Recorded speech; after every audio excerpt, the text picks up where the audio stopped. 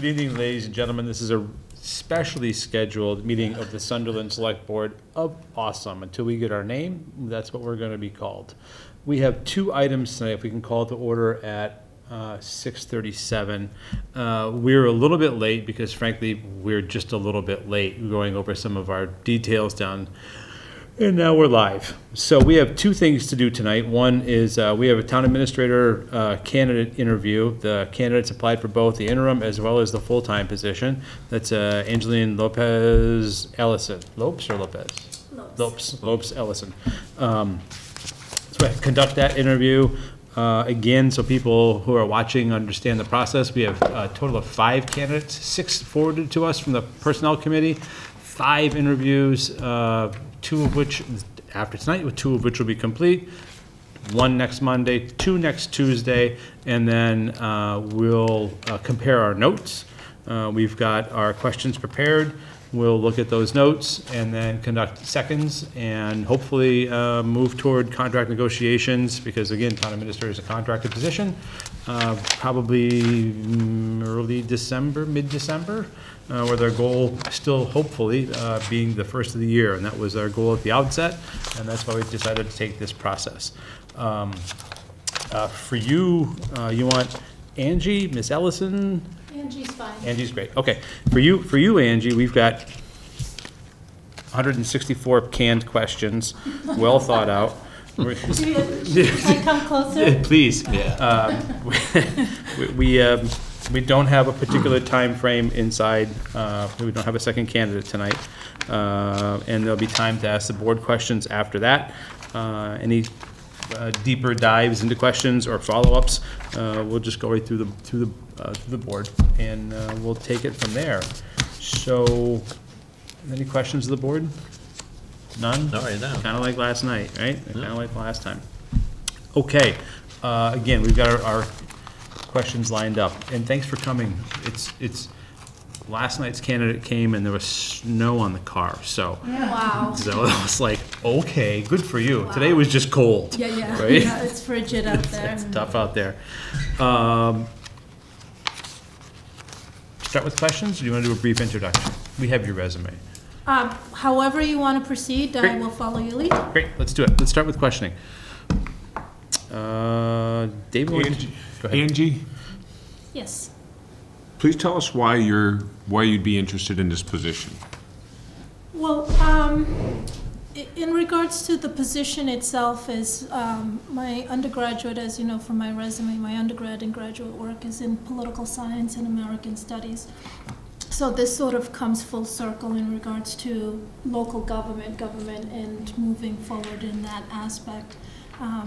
My parents spent a lot of money to have me have a career that I didn't use until, later in life. But ultimately, the work that I love, specifically to Sunderland, I think is in regards to sort of in doing the research and finding a community. I know we talked briefly, but about the longevity, because every time I looked at the minutes and the agenda, it listed the 3 of you as select board members. So my wanting to find a community that's consistent, stable, and has sort of a direction and guidance, because the more stable the Board of Selectmen is, the more stable the community and how they move the town forward. And I say it as I'm trying to sell you, my candidacy. Town administrators come and go, but if the Board of Selectmen keep coming and going, there's no continuity or direction or guidance. And so that's one of the reasons why I was more attracted to Sunderland as well. Along with some of the other projects you're down the street from Amherst, and having had my experience in most of my management has been in higher education. And I think I bring a unique perspective to municipal government in that I see things a little bit out of the box. You know, you have people that have sort of come through municipal, local government, and they see it just based on the way the law is written or how the program is run. Having gone through a higher education and sort of being dean of students, it gives me a little different perspective in problem solving, troubleshooting, and looking at it more collaboratively, and I think I bring that to the table. And for Sunderland, as I was mentioning, relative to UMass, for example, one of the things that I do, you guys have a volunteer fire, utilizing the students there to whether in the criminal justice program or one of their programs, get them some level of internship. They get the experience they need. The town and we get something out as a port, it could be a project, it could be anything, and utilizing that aspect of it. So it's multifaceted, but ultimately it's wanting the position and the right fit in a community. Thank you, Angie. Go ahead, David. What would you say your 3 main professional goals are for the next 5 to 10 years? Well, for the next 5 years, it's definitely to find a community that I want to develop in work. I know I was my hands are a little cold here. It's cold. When I had my last position, I sort of went to it and said, this is where I want to end up. I want to find a community that is consistent, steady, and also that is a good fit in regards to moving forward and sort of, I feel like I'm professionally developing. I'm just not being stagnant. Obviously I'm interviewing here because I believe that Sunderland provides that aspect for it. My children are still in high school, so I'm not going anywhere until at least the youngest one is done. So that takes us to about 5 years, and thereafter, I think in regards to if Sunderland is where I am and successful, is sort of looking at and working collectively with you guys and seeing can I get you to the next stage, or where do we go from there, and how do we move forward to the next where the board wants to go and move strategically. Good. All right. Thank you. So Angie, what strategies do you use in anticipation of problems? If you could give an example, that would be great. Quote, problem arises, haven't anticipated, how are you likely to handle it? So like anticipation and then response. Something comes up. Well, you always anticipate something going wrong. Most days, actually. A friend of mine once asked why I wanted to be in municipal government. I said, it's the most consistent thing that I do, because every single day I go in, I have my agenda, I have my meeting, I have my schedule. Inevitably, I might do one thing on that, and it takes me someplace else. I see sort of my role as town administrators to sort of gather the facts and move the town and the residents onto a certain direction with the guidance of the board. But ultimately, whatever I do, whatever gets done, there'll always be opposition. So it's trying to figure out what it is that the opposition is and what they want. You're not going to please, the saying, you're not going to please everybody. But working and being in the town administrator role, I need to understand what is it that they're not liking, because if I can understand that, then I'm assured that when you guys present things at town meeting, those that don't like it felt like they've been heard and or considered in moving the vote forward. Because ultimately, the bottom line is getting town vote and also some of the Board of Selectmen vote. We're pretty needle stuck in the groove sometimes about reminding the public that they're actually the legislative body. Yeah. It's not our vote. Yeah, exactly. It's the moderator's meeting. We give it to the moderator. You guys vote on it. Exactly. We want things to pass, but yeah. It's not our meeting. So. Yeah. Great, thanks very much. Angie, what are the two most difficult problems you have encountered in your previous positions, and how did you solve them?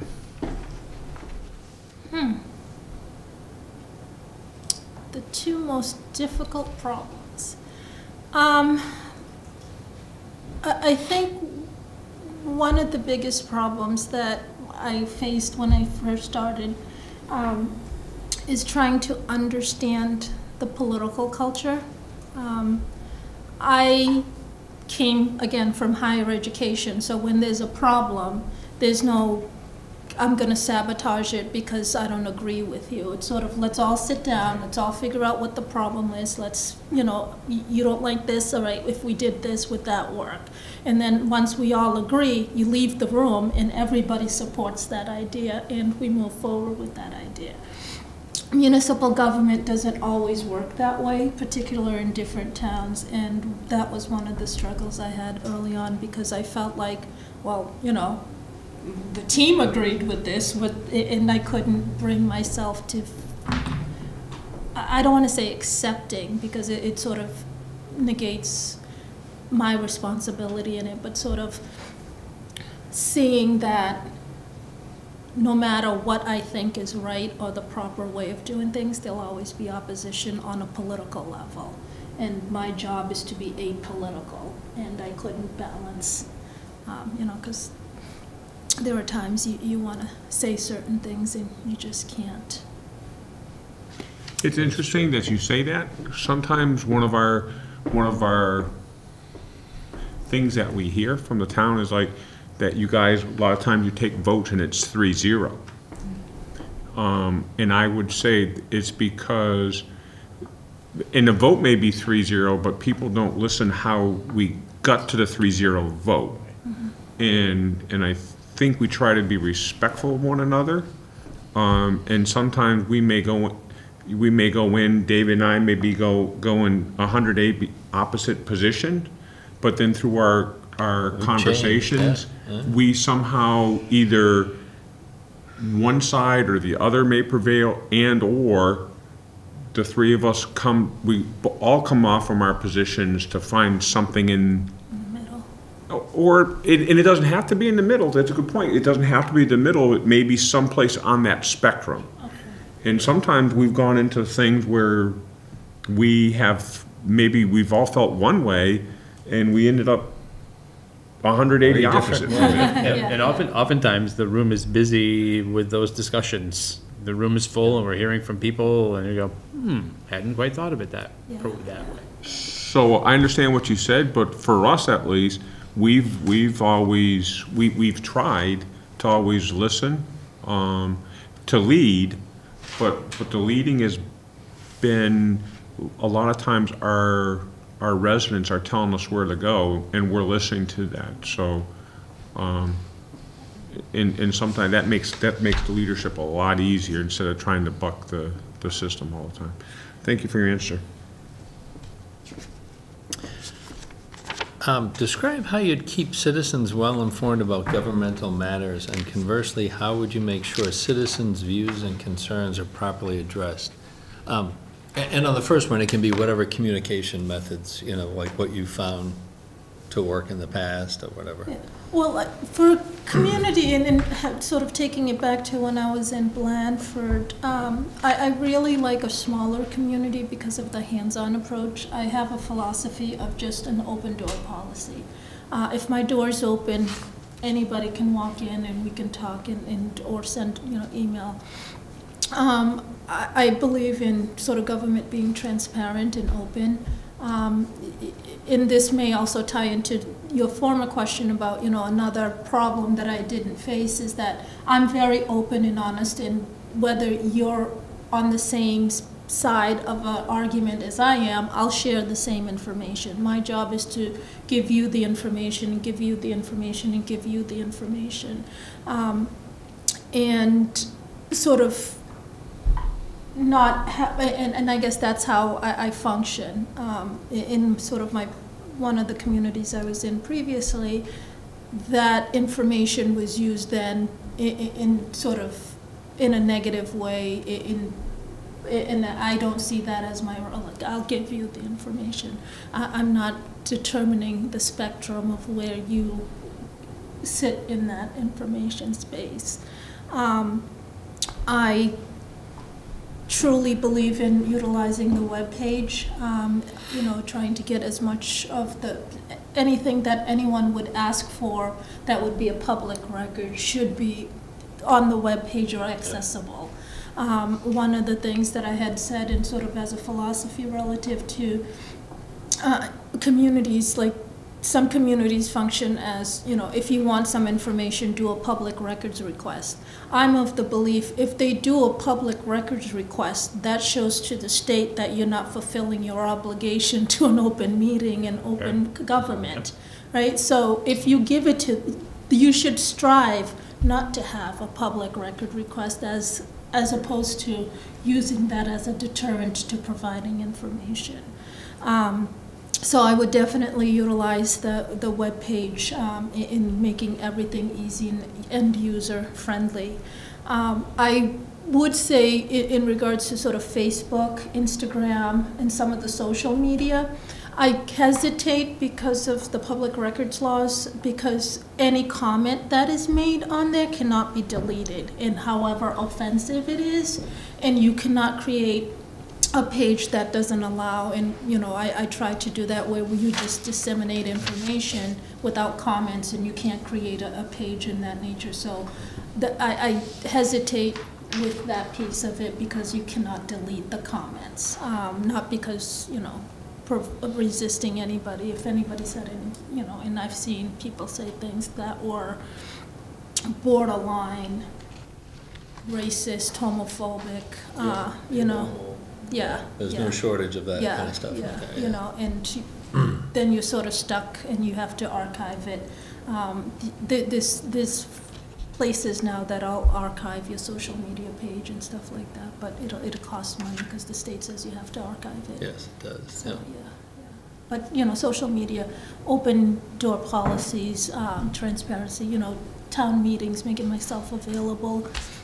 I love going to events, you know, in a community that's open and receptive. In Blandford, I used to, you know, I worked part-time there because the position was part-time, and I drove back because the biggest thing they had was their Halloween, it's sort of like the trunk-or-treaters, you know, behind town hall and stuff, and I came back, I was dressed up, I had a bag, and everybody was so surprised to see me, but, you know, I need to do that to be part of the community. And one of the Board of Selectmen members was like, I didn't expect you to be here, go home. I'm like, no, this is fun, you know? So it was good. We check off the box for crazy. Have to be crazy to be a town administrator. Check, yeah. So if I could, you mentioned, Angie, about the best part about municipal government is always inconsistently consistent. Can you give an example of creative problem solving you've used in that inconsistently consistent environment? Oh my goodness. I don't know if it was creative, but it definitely helped to resolve a lot of issues. In the previous community, there was a mass exodus of staff. And because literally the statutory positions of accountant, treasurer were not filled, Division of Local Services sort of stepped in to meet me, one, because I was new, and two, to sort of make sure that, you know, things were falling into place. When they came out after my initial meeting, because I was new there, the second meeting they came out, they were surprised because we had a meeting about the town's financial, and literally I had the entire staff with, contracted accountant and a contracted treasurer to be able to sustain us because we couldn't get anybody to fill in. When they saw who it was, literally you could see MJ's face. She was initially, she was very process-oriented, and by the time she walked into the meeting and saw the caliber of expertise that I had brought in, you could see her relax and sort of like, oh, just get me a plan. Sure, no problem, just get me a plan. So I think sort of, I guess creativity would be sort of, I typically will solve the problem as opposed to trying to figure out ways of steps to solve it. You know, I remember when I was a Board of Selectmen member in my town, they had to cancel, or because of the ice storm, they canceled Halloween. And I didn't think they needed. No, we didn't cancel Halloween. Rescheduled? We postponed trick or treating. Yeah, We've been there. We did that. Yeah. We've been there. Oh, just recently? Oh, yeah, we've been there. Tripoli, yeah. So we just postponed trick or treating. We don't have that kind of authority to cancel Cancel holidays. Halloween, So, but in my town, they had because of the weather. And as I was a Board of Selectmen, instead of making it an issue relative to, well, what can be done? It's not fair to the kids, blah, blah, blah. I literally went, talked to all of the people that typically organize it and asked them if they could do it. They couldn't do it. I created a trunk-or-treating program that all of the cars, we bought candy, some other residents that couldn't do trick-or-treating in their neighborhood because it was canceled. The following weekend they donated candy, and the whole thing took place. My community is about 9,500 people, and they showed up, and you know, nobody had to do anything because I took care of it. And it went off without a hitch. You know, there was another time as well that I had, this was the impetus for me to run for the Board of Selectmen. Our mailboxes were literally in our street, because I live on a main street, all on one side of the road, like clumped together on a busy road. For 2 years, I saw this little old woman walk across the street and like, you know, almost like the game Frogger, you know, who's got like, get to the mail. Yeah, she could, and I was so frustrated. And then I also just recently had younger children, and so I was like, how am I gonna lug my kids across the street to get, because, you know, when you're a new mom, you never leave your kids for 2 minutes to go get the mail, you know? So I saw that as a problem. I could have easily went and complained to the town, done all of this, and I literally called the post office and said, why are the mailboxes here? They explained it to me.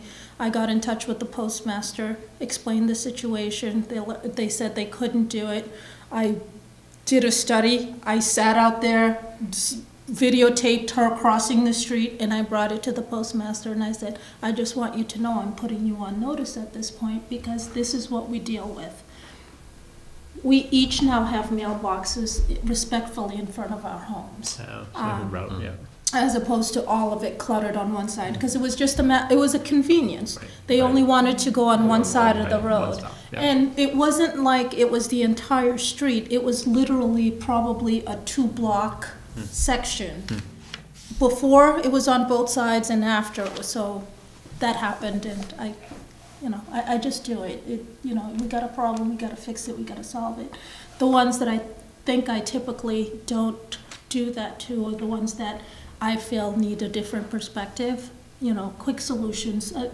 Although some people they said they were trying to do it for years, but that seemed like a quick solution. Sure. You know, the trunk or treater seemed like it didn't need a committee. You know, it didn't need a whole bunch. So those I'm well versed and skilled enough, and they maybe have been from my higher education background in trying to you know, you have students that are in crisis, you know, that are suicidal. You need to make quick snap decisions that you need to solve issues. So, perfect, thanks so much. That sort of addressed the out-of-the-box question. Consistency and inconsistencies you described earlier, and then an example of creative problem solving. It was well done, thank you. Angie, please describe how your previous work experiences have prepared you for this position, and try to please be specific.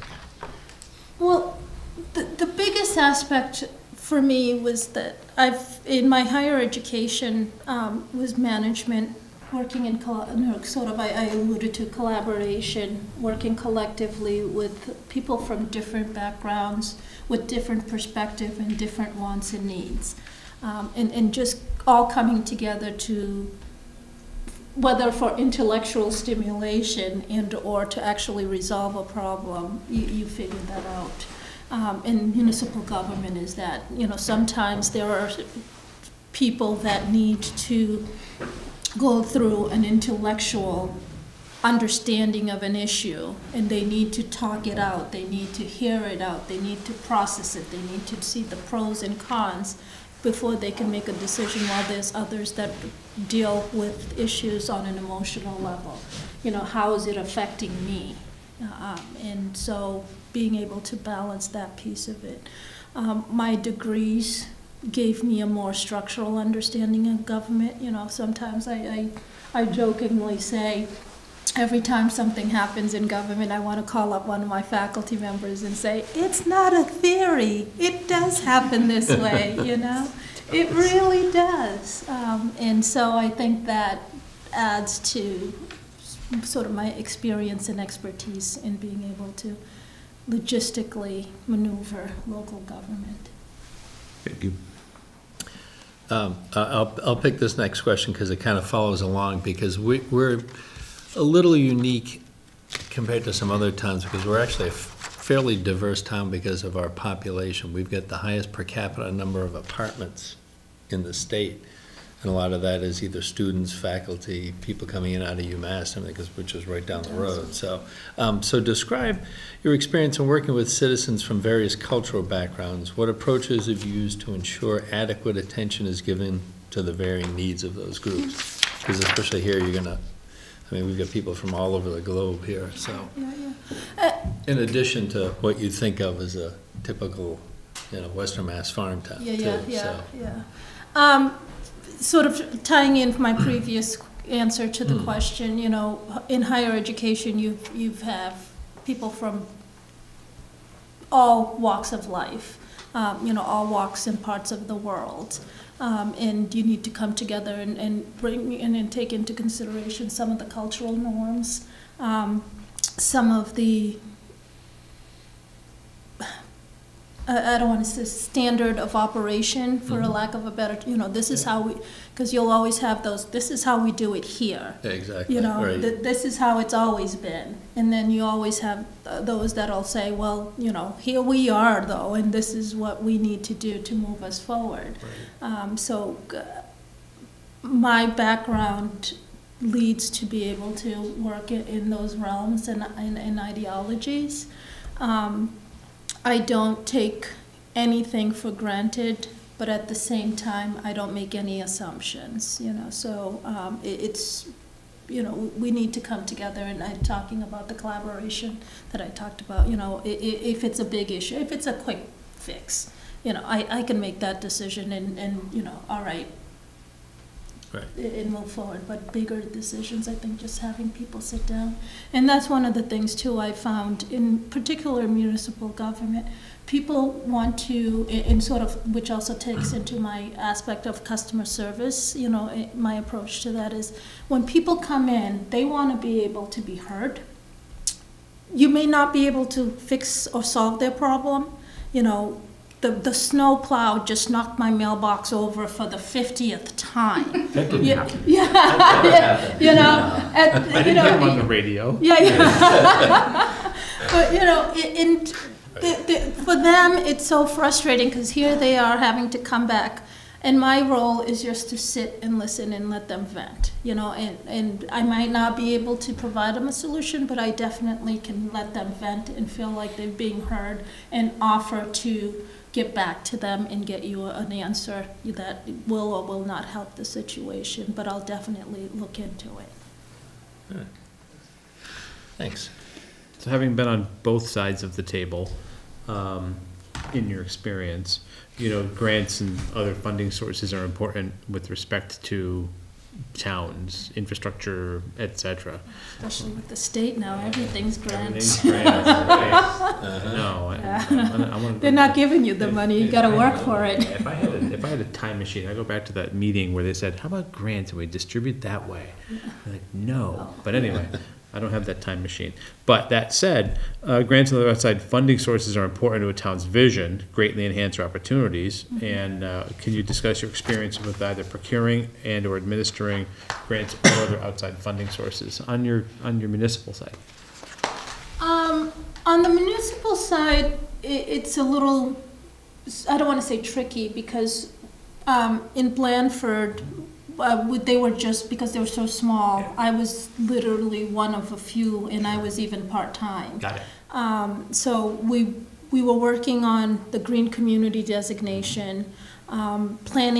The planning board was working, and I had just come into town when they started the process, so I worked closely with them in trying to get it. But we also, and one of the things that I made sure that, because I was not an expert in what would be classified as green community, we pulled in the the regional planning board, planning committee. I can't even remember what it was. Was it the Pioneer Valley? Pioneer Valley Planning Commission. Yep. Yeah. So we utilized them to help with it, and and I did the same thing too, because when I was in Uxbridge, but they were further along in the process, and I used them to coordinate a lot of the state requirements, write the formulas, and because they do it in their sleep. Right. So utilizing that piece of it. Other grant opportunity, the community compact, which now at this point every single town and city I think the last time Lieutenant Governor spoke about it, I think there was like one town that was just waiting to be approved. So those pieces of it. And I would utilize more, especially for a community this size, more of the community compact grant opportunities, because you can solve a lot of the problems through their funding and see if it makes sense to continue, because That makes sense. 99% of the time you're trying to do the feasibility study, go through the compact, and call it a regional approach, and and get it resolved in that aspect. And we were also working, and this was more as a team approach, which, DPW, fire, police, and a few other departments. I had one person from each department, and we worked on the MVP grant, which is a municipal vulnerability plan. We're working on that right now, as a matter of fact. Are you? So, Yeah. Do you guys use FROG? Yeah, the FROG, yeah. So Yes. our Uxbridge's, it was the Worcester is the regional planning committee, so we used them to help write and formulate it. But ultimately, the hours that we worked on, although Uxbridge didn't qualify me for it, but I also stayed connected with the small town STAM, small town administrators group. Yep. Yeah, and they had done a workshop, and if I knew, I would have brought you a whole list of grant opportunities for small towns that the workshop had discussed, the annual meeting, and they talked about all of these grant opportunities through various different, so there's windows and there's opportunities and there's different venues. Again, I go back to, what is it that you want me to pursue, because me doing it is, I don't want to say it's the easy part, but figuring that piece of it is the lesser of the evils, but finding out what you want to go forward and how we can tie it into the grant opportunities is key. So a couple times a year, we end up with a big checklist in front of us, Right. where those priorities are, 1 through 5s, and we work with the town administrator and invariably other partners, COG as well, move those up the line. Yep. Yeah, we're a green community, and we're doing the MVP and Yep.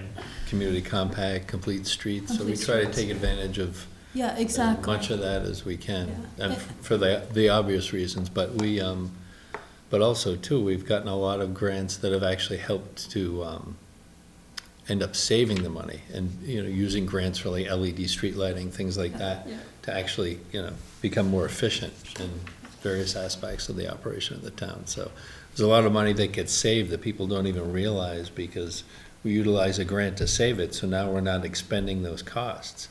And it's kind of, the savings sort of disappears up front in a way, you know? You know, it's not as a direct in-your-face kind of thing as like lowering a tax rate or something like that. But in the end, it helps to keep the tax rate from going up more because we're saving money, so. Thank you.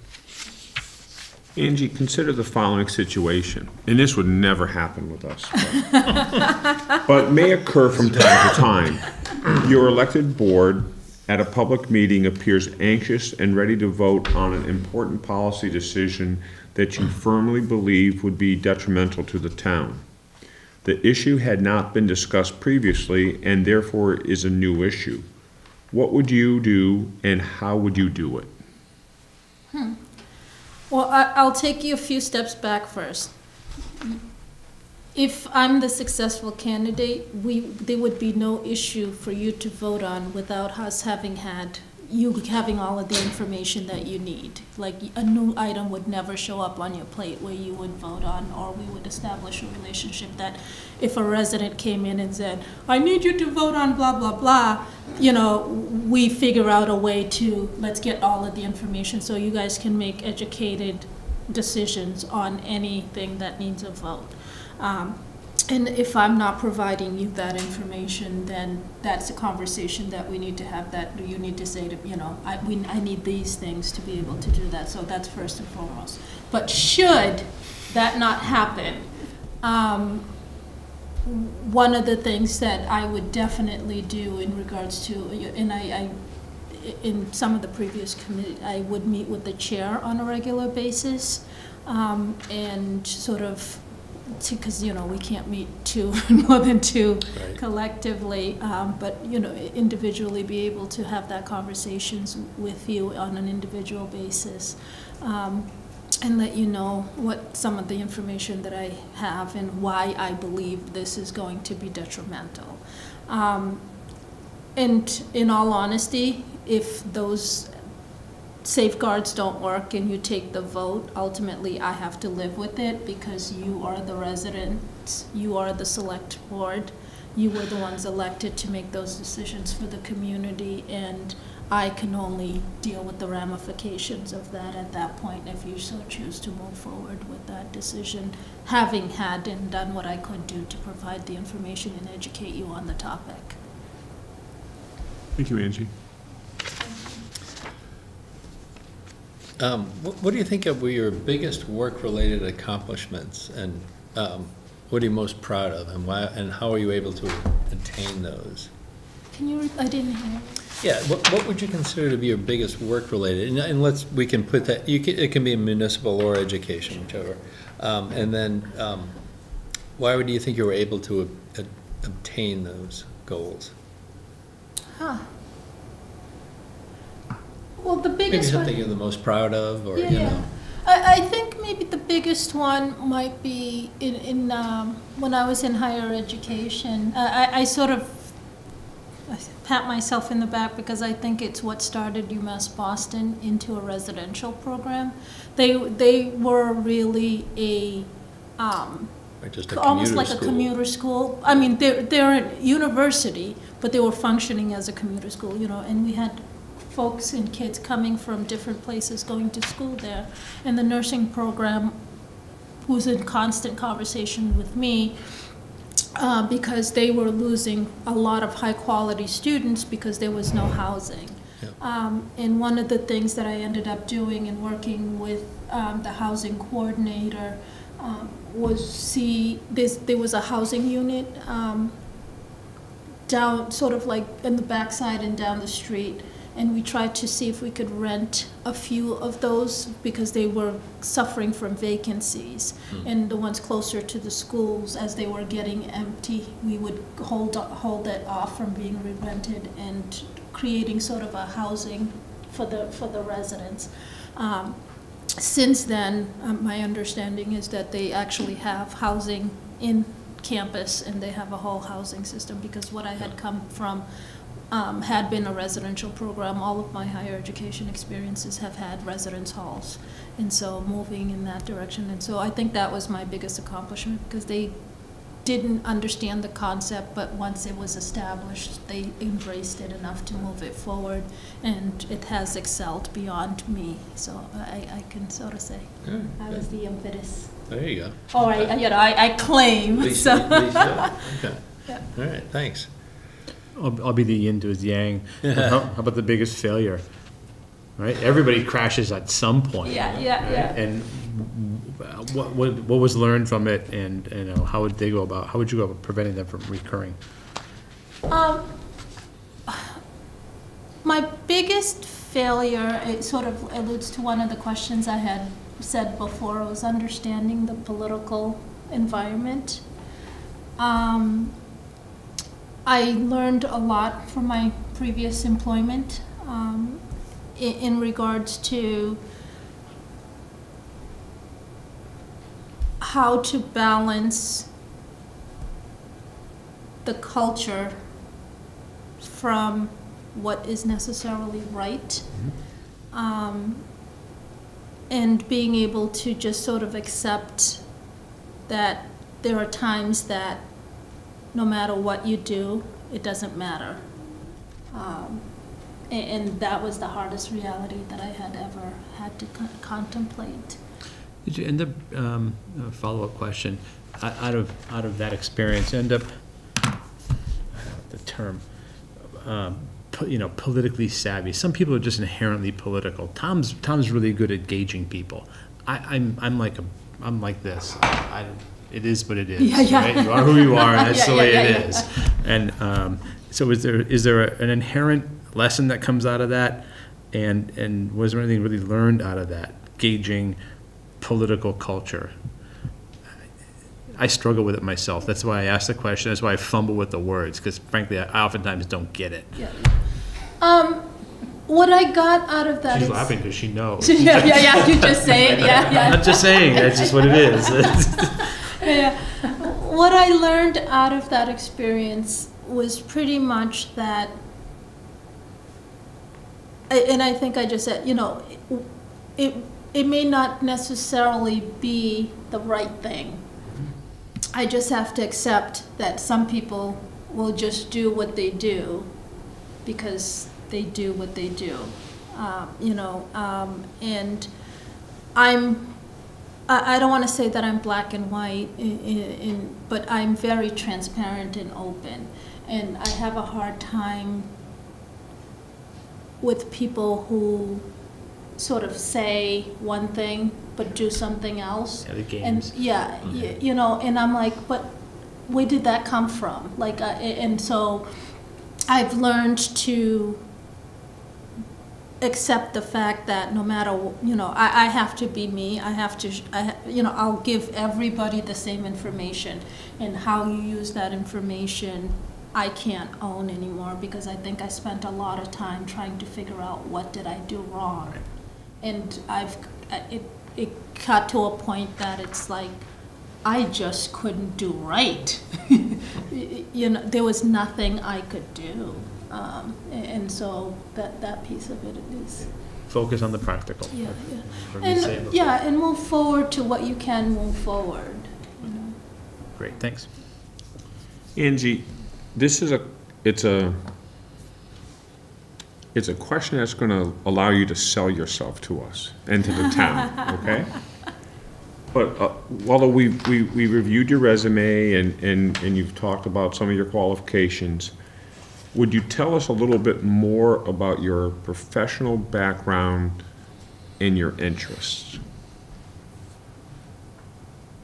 Oh, God. Well, my interest is definitely in municipal government. I ended up doing a master's certificate for local government and management through the MMA in Suffolk.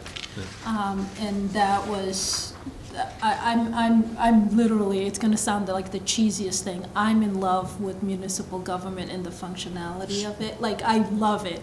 Every time something... Definitely cheesy. Yeah. It's all good though. And it's like every time something, even at my worst, state in you know, where I could say I was at my bottom. The whole time I'd go home and I'm like, oh my God, that really happened, you know, and processing it and stuff like that. So professionally, I love the work. Because I love the work, it doesn't feel like work.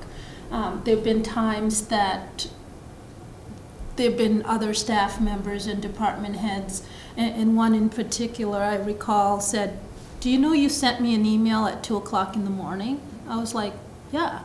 And she's like, it was 2 o'clock in the morning. I'm like, yeah. Like, it didn't dawn on me what she was saying, and then finally it clicked, oh, you don't send emails at 2 o'clock in the morning, you know, and whenever I think of it and things happen, it's just, it happens. I mean, I'm a night owl too, so, but that didn't, but yeah.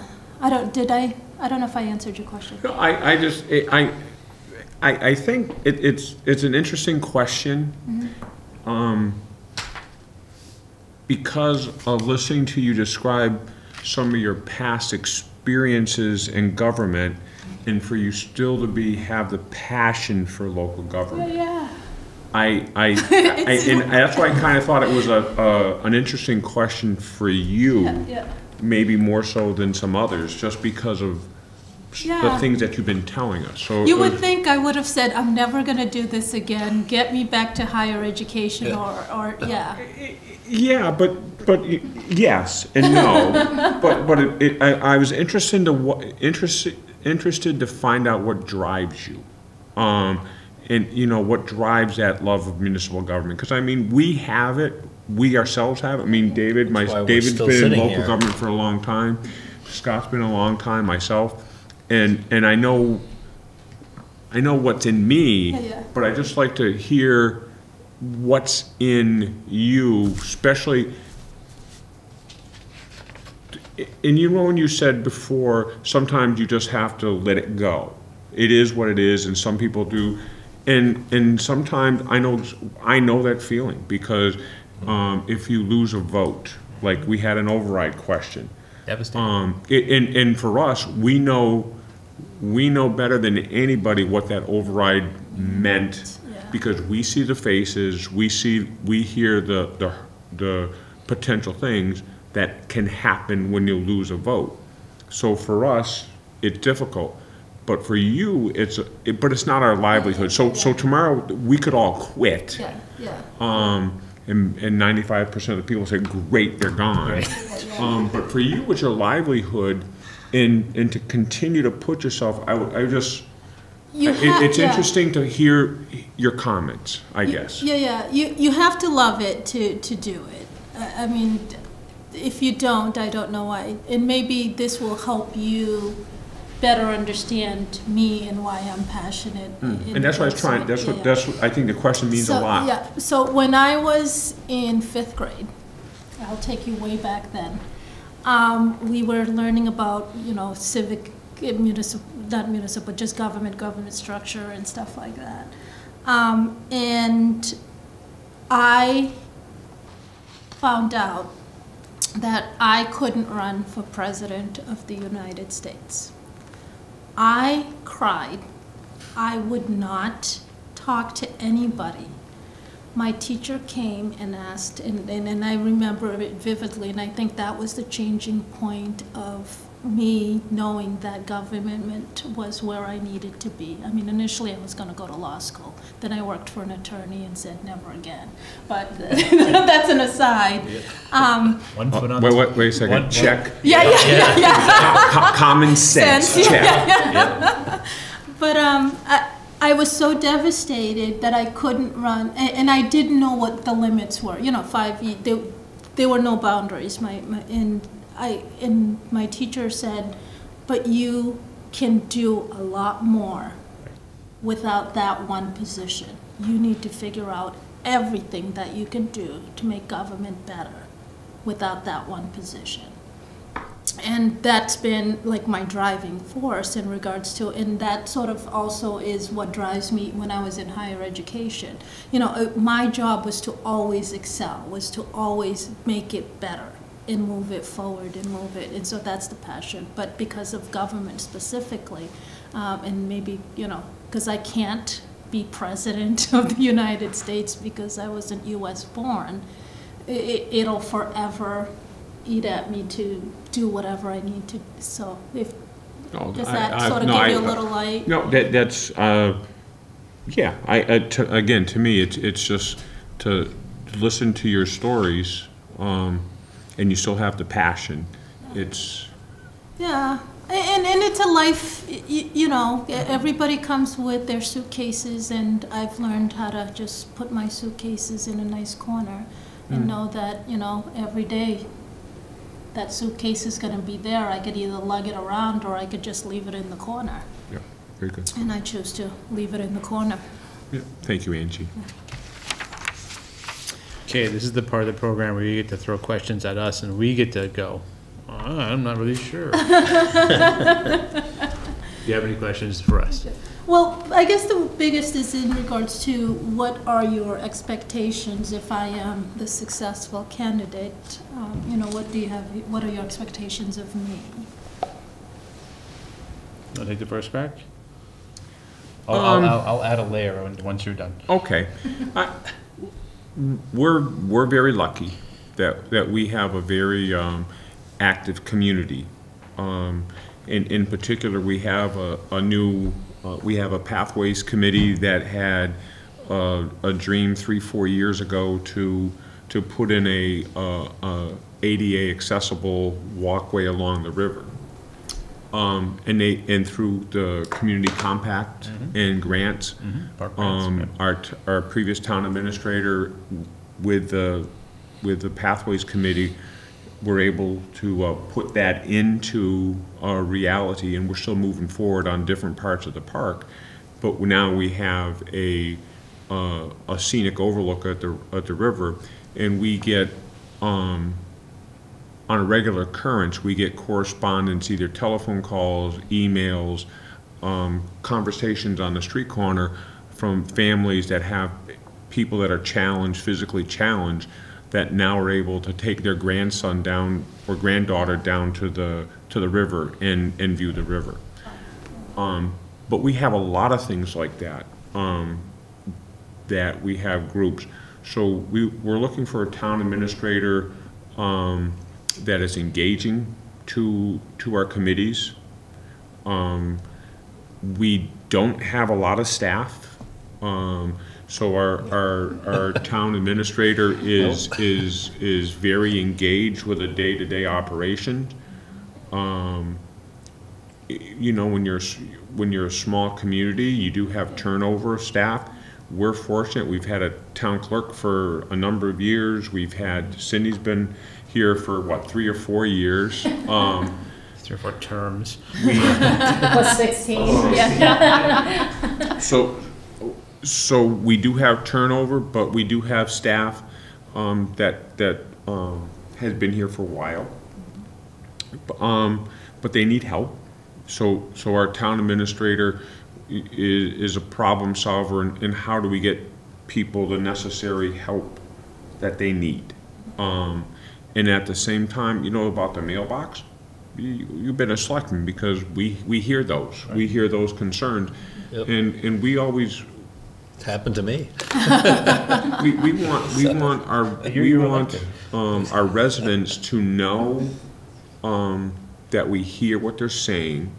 Sometimes there's things that we can do to fix it. Sometimes, and they may, and you know, you can't fix everything, but you said earlier you want people to know that you're hearing what they're said. So you have to be able to convey that. We've been very fortunate that over the last 20 years, we've had very good town administrators, all with, interesting, but all have different skill sets. Correct.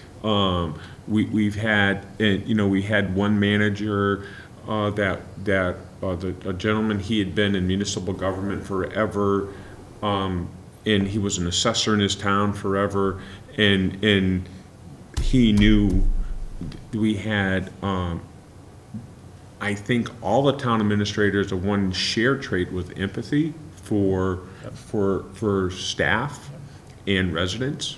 And that's sometimes is a two-edged thing, but they all been, so we're looking for someone that we proceduralize a lot of our stuff. So if you want to know how to do a poll hearing, we get a procedure for it. You want to know how to do a liquor license, and I think we did that to make our town administrator's life easier. So not having to worry about that stuff, can worry about looking for grants, looking to work with the different committees, and being engaged with the communities, you know. Just standing over at the corner store some days and meeting the people that come in and to become known, or down at the other market in town, or the breakfast place, just so people get to know you, and know that you're available, like hopefully that we are also. And again, the town administrator has to be the chief cook and bottle washer in our community. So we're starting the budget process, okay? So we take our board takes a very active role in the budget process, and it's led through the town administrator. And the town administrator needs to work with our finance committee, you know, and the board of selectmen, and we also have regional responsibilities with our South County EMS. So we get an assessment from them, we get an assessment from the FERCog, and we get an assessment from Frontier. We have a Union 38 for our schools. So we do get a lot of assessments, but we want our town administrator to be engaged with those groups so that we can understand why we're seeing the assessments.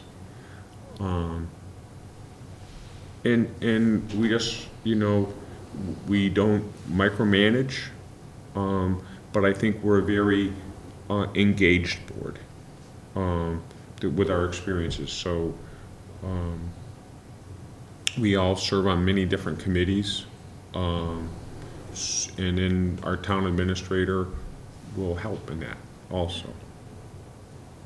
Davey? Yeah, and I think that's what leads into what I was going to say, and also it ties into something that you said. I think, talking about like procedures and things, I think one of the things that we're more interested in is governing rather than, we didn't get into this for politics, and this is not a place you come to for that. I mean, because this is really where, you know, and things don't always get done as fast as people would like or as we would like. But sometimes that's a good thing, because, you know, it takes a while to get consensus on things, especially when it's a community project. But I think we're more concerned with trying to improve things and have a stable environment. And we talk about like procedures and things like that. You know, it's because at least we want to know when we leave here that we've made things better, there's better processes in place, people don't have to reinvent things, and they can focus on bigger goals each time. And you know, it may not seem like huge things, but just, you know, over the years, all the procedures and things we put into place, I mean, that's really made a big difference in trying to make things run more efficiently and everything. And I've worked for huge corporations with hundreds of thousands of people in them, and you know, I always hear those conversations how government ought to be run like a company and everything. And you know, I'll tell you, I wouldn't want to see the government run like some of the companies that I've worked for. Because let me tell you, it's not all, private sector is not always what it's cracked up to be, you know. But I think it's really important, because I think we are here because, you know, we all, for our own personal reasons, we want to try to make things better and make it better. And especially in this community, we've got a very varied community and everything, and there's a lot going on, and we're kind of a unique community. We're close to the university, but we're also a bedroom community. We don't have a lot of industry, and you'll find that we work a lot with other communities because you basically have to. You really have to work and cooperate and everything. And like Tom said, the county EMS, we ended up creating an EMS service rather than our own individual volunteer services. And there was some resistance to that and everything, but we just stuck with focusing on what the service was there to provide and everything. And now you look at like our response times are what, half of what they were? At least, or even less. We're down to 7 minutes, well, 6 minutes and 57 seconds. From like, what was it, 18 or Oh, something we like that were way, originally? yeah, 18, 20 minutes. And, you know, we just focused on what the goal of that service was and just kept to that. And so I think, yes, you know, somebody to help us keep governing rather than politicking. You know, there's enough of that going on out there, you know, so. My list is easy. The town administrator's primary expectation by this board member is to keep us out of jail. And there's That that. and the town clerk. That and the town clerk, Yes. We right? want, yeah, we don't, that and the town clerk, they keep us out of jail. That's- Pretty easy. Yep. So, She, Angie's writing that down. I'm like, Keep board, wait, keep out board of out of jail. Yeah, I'm like, get out of jail. Like, could you elaborate? I mean, hopefully we're smart enough to not get ourselves in that position Yeah, either. I was like, you is know. there, That was has one of the there been questions. situations that you got that close? no, not even close. Actually, the best part about being, one of the best parts about being in this community is the bench strength that the community itself brings. We have amazing volunteers. Yep, a lot of volunteer So- activity here. Good bench strength. That said, within the confines of the job description, which has been developed over a variety of different town administrators, of course, municipal budgeting, dynamic committee involvement, and little things on the horizon for us, I would say, acting as a bridge and or a conduit, being able to have the ability to work or to muscle our neighbors around, which is a good thing. Sometimes they need muscling, sometimes they need to be worked with. We have a 10 to 30-year capital plan that's developed. Buildings are assessed. That needs execution.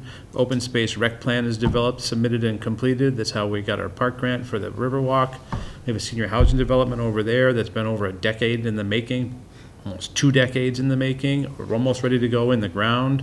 Housing production plan is approved by DHCD. It's been recertified a second time. That's got to be administered. And our master plan review is partially complete, particularly with open space and housing in place.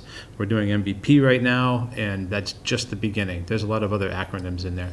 So North Main those Street. walking in, it's going to be, I think, whoever walks in, it's going to be not daunting, busy, but organized. I think we kind of got our ducks in a row. Yep. Yeah. Yeah, yeah. So that was quick rattling. Well, which sort of leads me to this, my second question. What would be, if you could pick like 3 priorities, you know, in my first 30, 90 days, you know, Take the what would first it one. be? I'll take the first one. Go shoot it, man. I would say take the first 30 days would be to review what we affectionately refer to as a year in the board. We have a calendar that's downstairs to make sure we stay on date, that we don't miss things like Schedule A filings or, you know, God forbid the warrant doesn't open on time or whatever. So we've got, you know, a year in the life, it's stolen straight from the Beatles, a year in the life calendar downstairs, and it's like, is it right? Calendars move, priorities move, policies move. Is it correct? I'd say that would be one of the first orders of business. The second would be, in whoever it is, it ends up being in January. It's dead in the middle of the budget season. Yep. it's So that time of year. requests are in place, meetings are already going to be scheduled, and we'll be walking straight into it. That includes forecasting of revenues, and then I'll stop. But just because of the timeline. But I think that year in the life calendar, we lived by it for a number of years, and it's dynamic, so we want to make sure it's adjusted accordingly. And if it doesn't need to be adjusted, it needs to be dusted off and gone, we did, you know. So, anyway.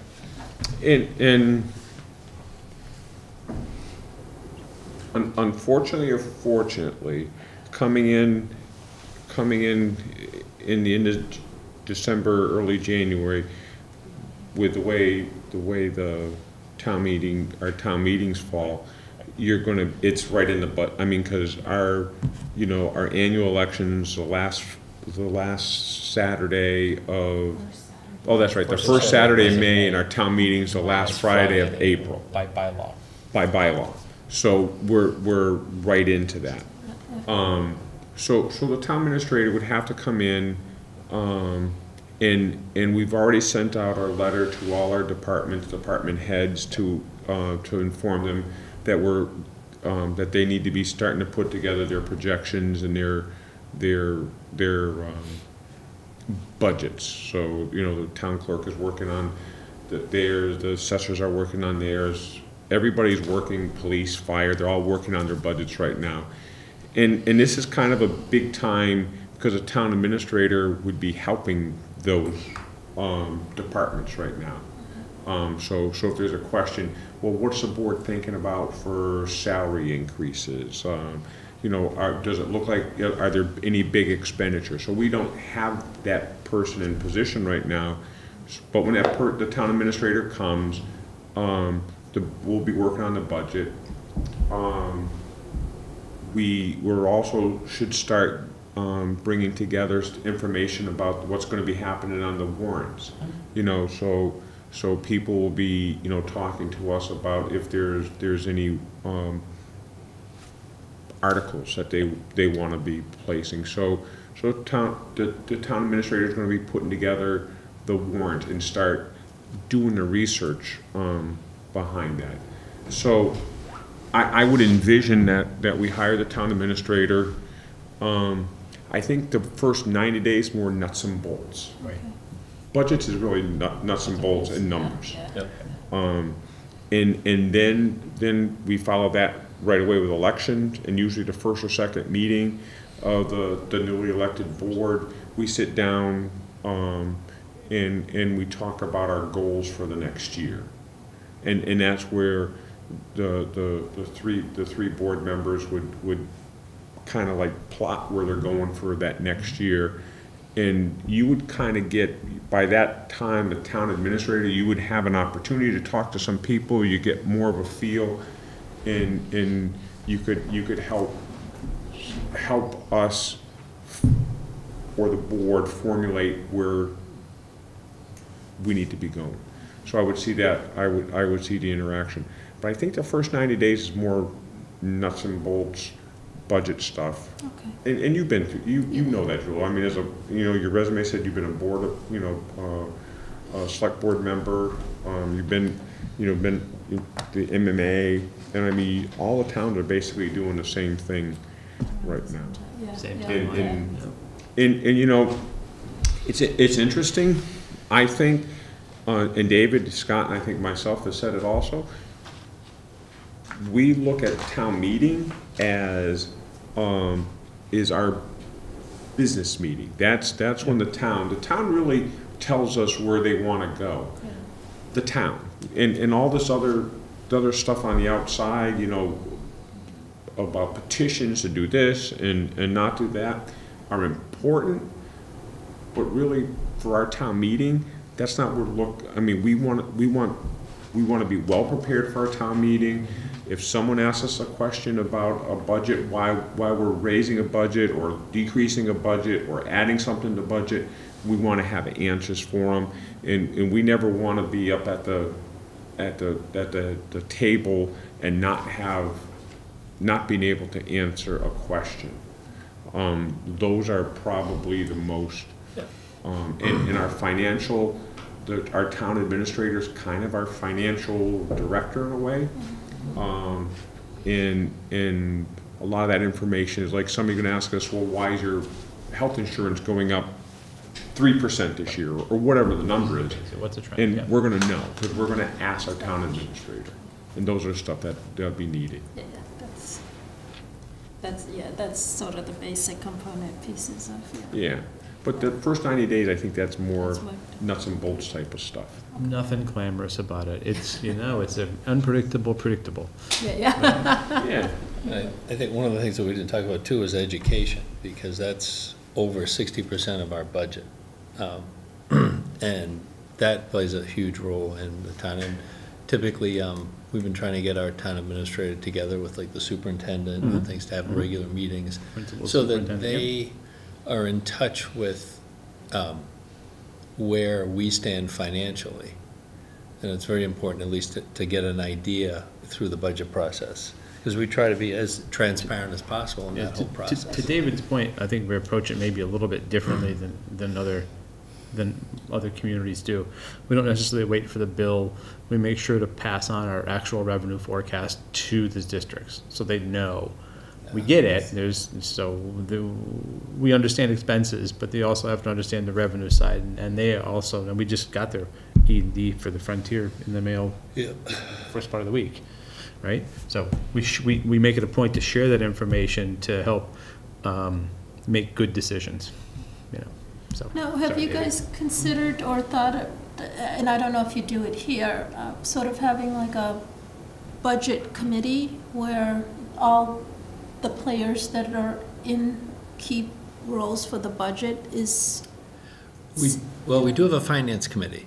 Yeah. And then, so go ahead, no. No, because the finance committee's, role is sort of established relative to the budget piece, but just like in preparation, because I've done it in both Uxbridge and when I was in Blandford, the Board of Selectmen at that point weren't as actively involved with the budget process. It was all the finance committee. I mean, they didn't even have, I was their first TA in over 11 years.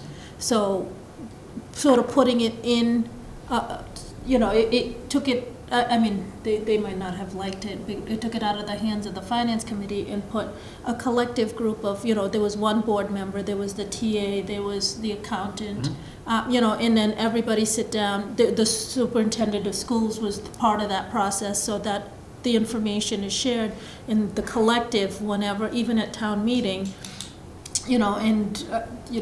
I don't know that it'll happen here, but if somebody gets up and says, I want to move, whatever out of stabilization to pay for the teacher that wasn't able to be because of whatever, you don't have to explain it. The superintendent, being part of the process, says, thank you, but this is the decision we made, this is how we came to it, this is what, so that way it doesn't pit We actually anybody. do that, not through a specific committee. I think because here you'll find that while the finance committee is involved in the budget, it's not a town where we just hand it off by any stretch to the finance committee. We're involved as much, if not more. So if I could, there's a composite group that includes the accountant, treasurer collector, town administrator, a member of the board, and we work on the revenue and the debt, and member of the finance committee. So the revenue and the debt schedule, kind of to those two kind of columns, the budget straddles. And that group facilitates the final forecast as well as the communication out to people who are developing expenses. So the TA, the town administrator, ends up being the conduit and the bridge. I use that term twice now, conduit and the bridge between that working group and the budget department heads as well as the school. So yeah, there is a working mechanism. It may not be as clean as what you just described, but there's a working mechanism now for 2 town administrators that's been going on. So And 12 years. We work very closely. The Finance Committee and the Board of Selectmen hold joint meetings. So we work together. So we bring the department heads in to discuss the budget. So we're all hearing the same information. The Finance Committee will get the revenue forecast real time. So I mean, we work together. I mean, both work separately as well, but we both our meetings are joint meeting between the boards, so that we're hearing all the same information at the same time. Right. Of course, we're always open to new ideas too. If somebody's got some new improvement things, Yep. by all means, And as far as it works.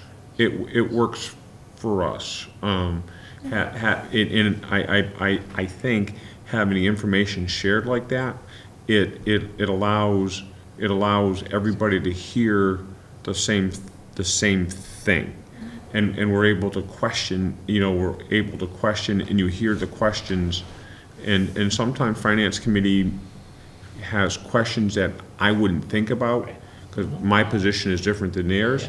So it's interesting to hear their perspective at the same time and it saves time, because now our department heads are coming to one meeting instead of 2 separate meetings. and things may change, and so the two committees get different information, but we're hearing the same thing at the same time. So it works for us.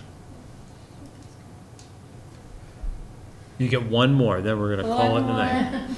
You could be a tree or, no. Shag Park Hickory. Well, Nice my choice. other question, I think you guys had addressed earlier was. Easy, I knew that type one. of- Yeah. The type of supervision, but I think Tom had alluded to sort of, not micromanaging and, aided. Actually, we use, the town administrator is our conduit. I heard that word before. Yeah, once or twice. But let's say And the bridge. something, let's say, and this may be different than, and I know it's different in some town, but something's going on. We have a tornado in town.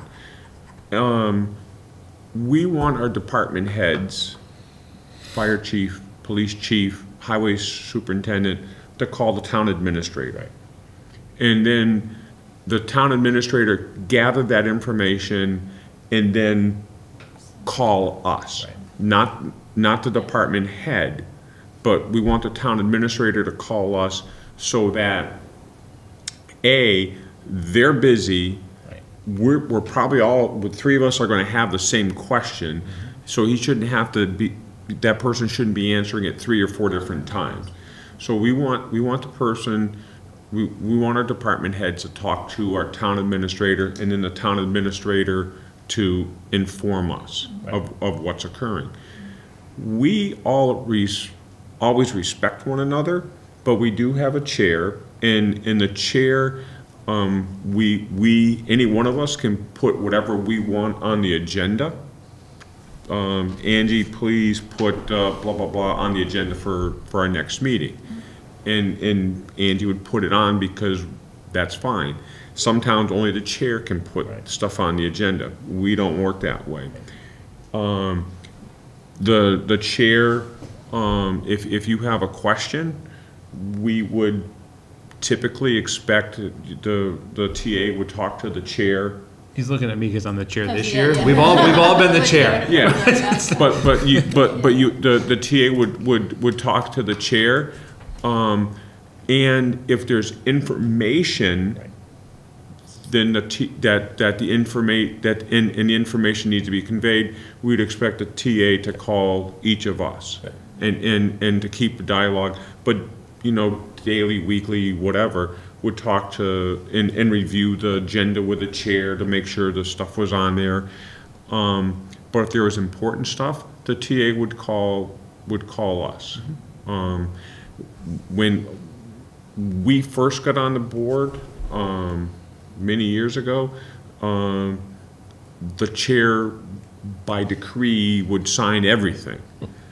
We don't work that way. We all want to affix our signatures so that we stay abreast of what's happening. But it's not because we don't trust one another, but we think it's part of our job. So while some things require just the signature of the chair, usually all that information is in our pile of correspondence so that we all review it so we understand what's going on.